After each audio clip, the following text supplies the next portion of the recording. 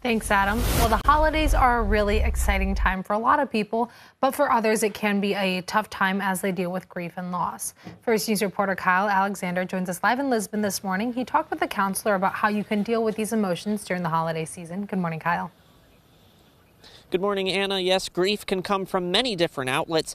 It can really put people down during what's supposed to be a fun and exciting time of year. If you're dealing with grief, though, it doesn't mean you shouldn't celebrate the holidays. I talked with Marcy Patton. She's the executive director of the Columbiana County Mental Health and Recovery Services. She says there's lots of different and helpful ways to deal with holiday grief. First, acknowledge things may be different. Understand your feelings are valid even during the holidays.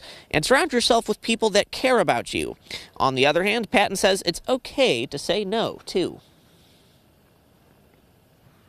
You also don't want to feel pressured to have to be at everything and to accept every invitation. If you're not comfortable with something, maybe be flexible and go for a little while, but it's okay to leave and not stay for the whole time if that's difficult for you.